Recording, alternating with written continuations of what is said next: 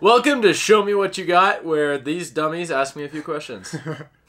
Yeah, today we're going to be covering ESC Protocols. So Zach has a lot of expertise. He's been doing software engineer for how many years? 8 years now, so I think I might know what I'm doing. Yes, and Travis and I, on the other hand, aren't so smart. Well, we don't really know much about software-related stuff. So we're going to ask Zach a few questions, and hopefully you guys can learn a little bit from it. What is that communication between the flight controller and the ESC? Alright, so the ESC protocol, or communication between the flight controller and the ESC, dictates your percentage of throttle. Full throttle being full battery voltage to the coils. Okay, so there's a bunch of different ways that can be communicated, right? There's PWM, there's oneshot 25, there's oneshot 42, and Dshot, and multi-shot, and all that. So, you know, what's the difference? PWM, oneshot 125, oneshot 42, and multi-shot are all based off the same premise, which is PWM, pulse width modulation. Okay. So basically I'm going to show you how that works. So what we got here is just a graph of time and what value is going to come over that. So what we're going to do, I guess, here is we're going to give, this is going to be your plus voltage, and this is going to be your zero voltage. Okay. And this is the value of this is determined by the logic of your processor. So this is 100% throttle, this is 0% throttle? No. This is just the signal voltage. Got it. So throttle is actually going to be measured in time. That's what pulse width modulation is. You're measuring the width of the pulse. How long are you pulsing? So it's a digital communication, and it has two values. It's either high or it's low. So essentially what we're going to do here with what we're common and used to is 1,000 to 2,000 being our time range, and this is in microseconds. So what we can see is if we have a full throttle signal, what we're going to see is it's going to be this shape right here. It's going to be full throttle, just like that. So it's on for exactly 2,000 microseconds for full throttle. Got it. If we want to see a partial throttle, let's say 50%, what we're going to see is it's going to come on, and it's going to still go all the way up to the top, but it's only going to last for half the duration. Got it. And then if you want quarter throttle, so on and so forth. So the next thing I guess I can show you is the difference between normal PWM with a 1,000 to 2,000 range and oneshot 125, which is also known as 1/8 PWM synchronized. Got it. So there's two parts to it. The first part, 1/8, means our range is, instead of 1,000 to 2,000, our range is going to go from 125, hence oneshot 125, to 250. So exactly 1/8 of our previous values. These are microseconds. Yes, right? these are still microseconds, and it works identically the same.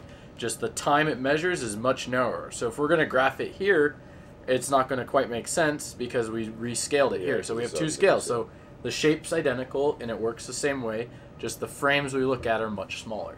Okay. So what this enables us to do, so if this was our 2,000 range, now we have 8, we could get 8 full throttle cycles in here in the same amount of time. So it's 8 times the potential frequency as well. So if I were to change the throttle within 1,000 milliseconds or microseconds, right? In PWM mode, I'd only be able to see like the next step in my throttle after 1,000 microseconds, where this, I could change my throttle 8 times during 1,000 microseconds. Yeah, exactly. So since your maximum frame size is 250, your frequency of update is every 250 milliseconds, you're going to get a new throttle response. Okay, so maybe 4 times faster. 8 times faster. Okay, 8 times faster. It's 1/8 PWM, so it's 1/8 the period. So you theoretically have 8 times the resolution. 8 times the update frequency. Okay, 8 times the update frequency in your throttle. Right, and then the second half to the oneshot is synchronous PWM. So what this refers to is the flight controller runs a PID loop for stabilization, and at the end of every stabilization, it will update the ESCs. So this is a little different. Traditional PWM means, so if we extend this graph out another 2,000, right, we're going to get another pulse, and the pulses are going to hit every time we hit a period. With oneshot, we can get staggered periods, so it would be something like this, then it could be like this if we ran it faster, then it could wait again like that. So we're only going to get pulses when the flight controller has finished stabilizing. Oh, so it only sends the important stuff. Yeah, it only sends it when there's new information. Okay, so you're not just spamming it with the same thing over and over. It's like, oh, there's a new thing. Here you go. Correct. Oh, there's a new thing. Here you go. Okay. Correct. So the way all of this PWM works, one shot, multi-shot, all of these, the way it works is based off timers. The timers exist inside the processors or as an external oscillator, but it's essentially, it's going to measure time, and you have one on the flight controller and one on the ESC. So what calibration does is you're going to go, hey, flight controller, you have some frequency that your timer runs at. Mm-hmm. Send this command to the ESC so it knows what that is, and then send this command to the ESC so it knows what that is. So even if their timers are slightly different, that it still knows where the start and end points are. Let's pretend your flight controller only sent 1,000 at high and 0 at low. Mm-hmm. The ESC shouldn't care at that point because it's going, oh, you told me where low was and where high was, and I'll make sense of that on my own terms. Okay, and that's why calibration is important. Because you're telling the ESC, this is minimum, this is maximum, look out for me. Exactly, exactly. So calibration is also important to do on all your ESCs, not just one, because, you know, there's manufacturing defects, there's all different kinds of things, and things can have slightly variance in timing. So if you see different timings after calibration in BLHeli, don't be alarmed. That is just the system being calibrated to its own timer.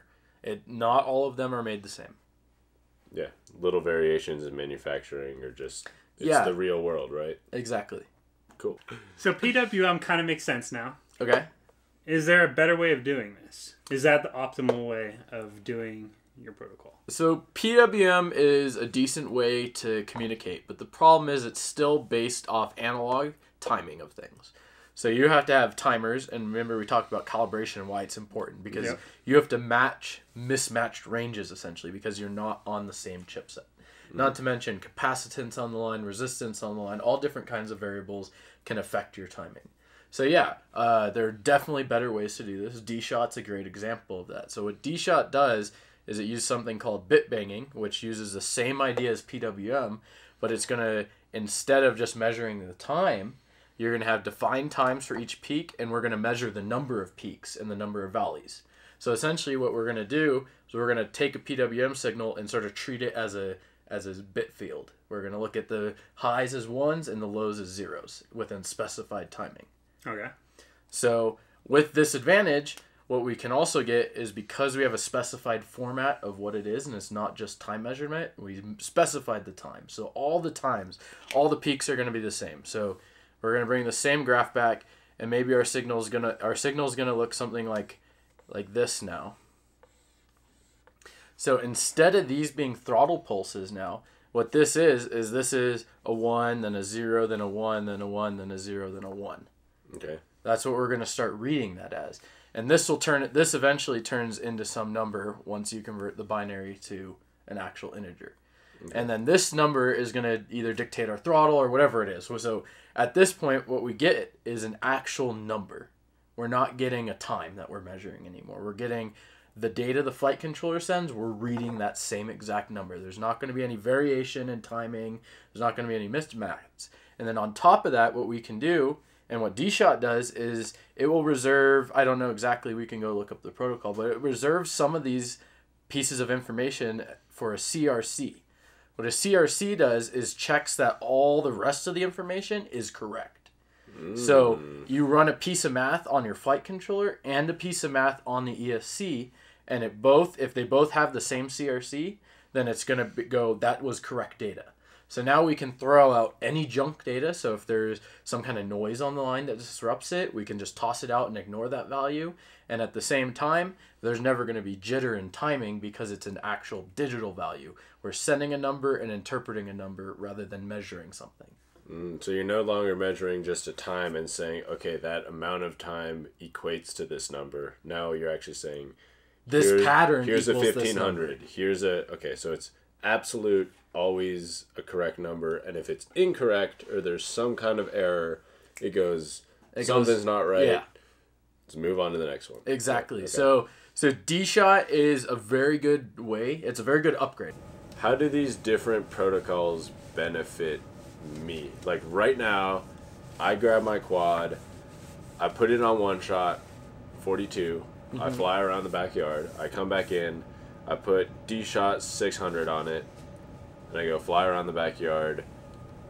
Will I notice a difference? Will I see a difference, or is it like, you know, what happens there?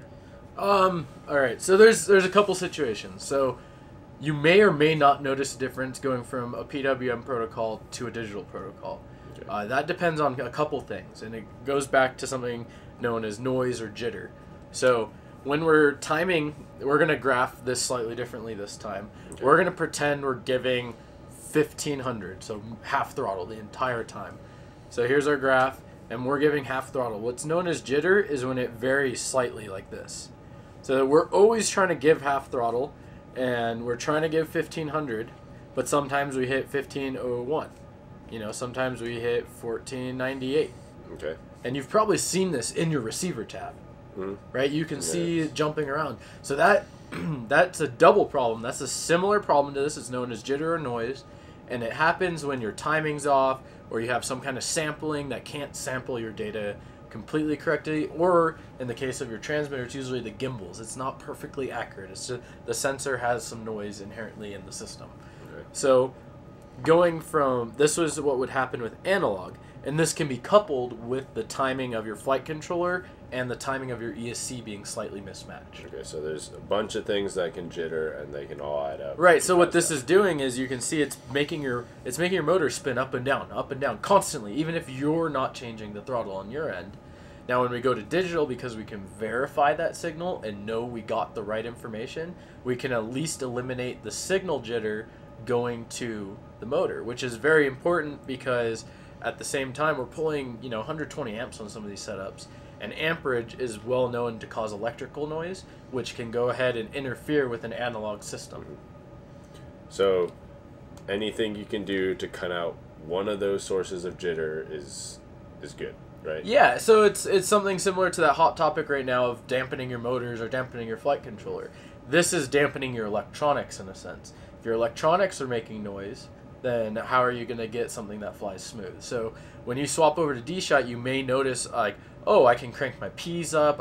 You can start increasing your gains and get more response and sharper flying, and you may even hear some of the oscillations go away. Now, if they're mechanical vibrations and you're all beat up, then you're probably not going to notice much of a change, but on a fresh system, you should be able to tune it a little bit sharper and have it fly a bit smoother. Cool. So yeah, getting rid of any variable is just always good. Are there cons to Dshot? Like, so there's the pros and cons. What are the cons for Dshot? So right now we've only really talked about pros. So because Dshot is also just a throttle percentage based protocol, there's no downside to the performance on that end. The main downside that you could potentially see with Dshot, the chances are very low. It's a very high frequency protocol, but the biggest concern with Dshot is if you do have a lot of electrical noise on your system, it could start throwing a bunch of packets out, and you could lose control. Because it has a check. It's yeah, saying, it checks it. Oh, that's bad. So let's draw this graph again, and let's pretend your electrical system's doing like this, something gnarly, but you're trying to send this, right? That's going to eventually mess up enough of your packets that what's going to happen is you're only going to get a packet here, and then a packet here, and maybe a packet here, and there, right? So instead of constantly getting packets the entire time, you're only going to get them every now and then. Okay. And so would that cause latency? It wouldn't cause latency. It would cause it would be almost identical to failsafe. Okay. You know, when failsafe, like when you're stutter. dropping packets and it gets all sticky, it'd be exactly like that. Okay. But so what if that situation happens on a PWM protocol? Would you just get the goods and the bads, and you kind of just start? So on PWM, you'd get both sides of the signal. You would get all of it, every single part of it. So that oscillation electrically would happen physically on the motor, would cause tons of heat, maybe burn a motor. Maybe it's to an extent it just causes you to spin out of control. So the benefit... So it's pros and cons. So with the analog system, it's just going to do whatever happens. Whatever it sees, it's going to try to do. With digital, it's only going to do what it knows it should do. So in that sense, the digital system's better because it has a self-checking mechanism. So the downsides to it are actually its upsides. Yeah, okay. I mean, compared to PWM. Compared to what the alternative would be. Yeah, okay. Can you do better than Dshot? What's like the next step forward? Yeah. What's the future of ESC tech?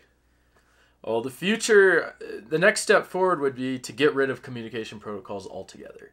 There's no reason. Right now we have the flight controller processor, the ESC, the ESC, the ESC, the ESC, the receiver, the video transmitter, the camera. Like, look how many, that's all microprocessors. All of them have some form of a microprocessor. And they have to talk to each other. And they all have to talk to each other. So, a couple of these parts, like these guys don't really have to talk to each other. The cameras and stuff, they just send their signal once they're done. But, those aren't part of our flight control necessarily. So those are fine to be standalone. So we don't care about but this, we have to get a lot of communication. So what we talked about before, if we want to start getting better and better control, and there's even more motor control theories that we're not approaching right now, we do need a two-way street. Okay. Which is very complicated when it's a separate part. But if we can just get rid of all of this, and it's all ran from a single unit, then we can start getting higher frequencies, more proper updates, and no noise at all, because it's all one system under one timer under one roof. So, having one system, would we have to have a more powerful processor than what we're using right now? Like, would F4 or whatever be enough to be able to do that? It should. The question is, can we do it with our current setups? Can we go, hey, this many amp? It's the way we traditionally build. With the boards the way they are, and there's no power filtering, no separate battery for your logic side, that kind of stuff. We could potentially run into a lot of problems. But with our current process, there's not even just the current ones we use. There are plenty of microprocessors out there that can easily handle this. Thanks for watching. Show me what you got. Show me what you got in the comments below. Yeah, show us what you got. We did this kind of learning episode to, see how it goes. We haven't really done one of these before. Zach knows a lot of stuff that we are trying to spread to you. And if you learned anything, if you want to learn about other things, if you have any questions, ask them in the comments. We're going to try and make this a series of helping everyone learn how quads work, right? Yeah. So please please subscribe. It really motivates us a lot to make more of these, work harder on these. So thanks for watching. Stay sexy, San Diego.